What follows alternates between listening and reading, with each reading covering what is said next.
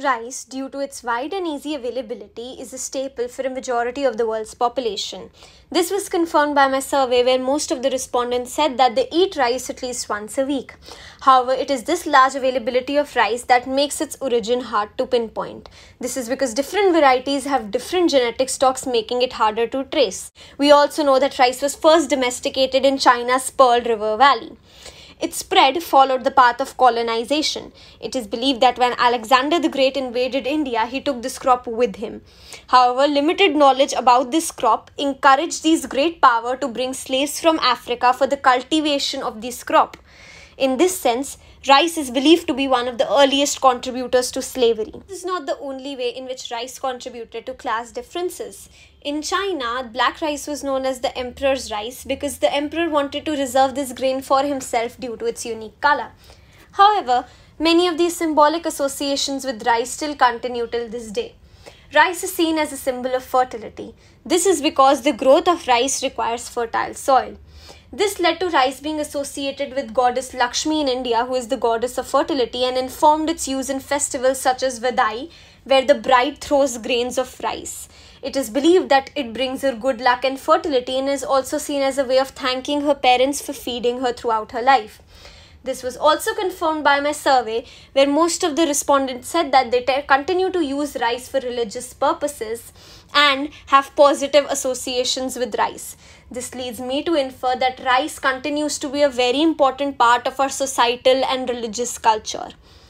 However, not all associations with rice are correct. In my survey, many of the respondents said that they have heard myths about rice, the most common one being that rice makes you fat. This can be traced back to China, where people used to eat rice porridges in order to make them fat, because fatness was desirable and being fat was seen as a symbol that you came from a family that could feed you. This led people to associate rice with fatness, even though there is no scientific evidence for the same. This leads me to infer that many of these myths in our society prevail due to the traditional belief, even though they have no scientific basis.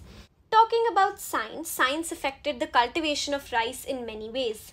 In the past, growing rice was a very difficult process due to its high moisture requirement and high failure rates. However, with scientific and technological advancements such as HIV seeds and fertilizers, we have been able to curb the effect of natural environment, leading me to believe that with the scientific development, the relative influence of natural phenomenon is reduced. The production of rice, however, is still a very complex and long process. Rice is one of the few plants that are transplanted. Now, the need for transplantation emerges from the anatomy of rice. 90% of rice's body structure is made with leaf. Having more leaf area makes it more susceptible to precipitation and thus increases its moisture requirement. Rice also has fibrous roots which spread wide.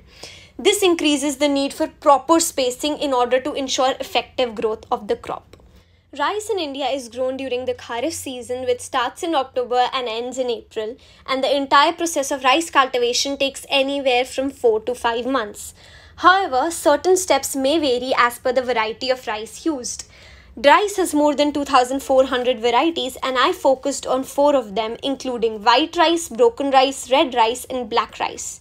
During my study, I was able to understand that white rice, despite being the least healthy, is the most commonly used due to its better texture, taste, easy chewness, easy to cook, digestion, affordability, and wide availability. This was also confirmed by my survey. In comparison, red rice, which is red in color due to a chemical called athonine, and black rice have extremely high level of antioxidants and minerals. However, these are expensive, difficult to procure and cook. This was confirmed during my cooking experiment, where white rice took 15 minutes to cook while red and black rice took more than 40 minutes. They were sticky, difficult to handle, and not to mention that the pigments in black rice were so strong that they stained everything they touched. Considering these factors, I think it's understandable why someone would choose white rice over these varieties, considering the relative advantages and disadvantages of both. Another difference between these varieties arises from their starch content, which informs their structure and stickiness. This was confirmed by a starch experiment. Both broken rice and white rice have a lot of surface starch which they leach easily. Thus, when iodine was added to them, it turned a dark blue, indicating medium starch content. Red and black rice, on the other hand, turned the iodine black, indicating a very high starch content. Differences in these varieties gives rise to many different cooking methods as well as byproducts. I was able to understand that most of the byproducts of rice emerge from the human need to utilize the maximum of what they have. However, not all about rice is good.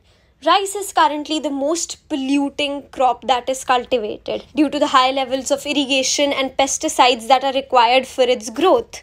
However, considering the growing need for this crop due to the growing population, it is unlikely that we can expect any change from the agricultural sector in the coming few years. In the end, each grain of rice has its own texture, which can be like a silky bedsheet or an unpolished wood. Its own shape, reminding me of tall and short buildings.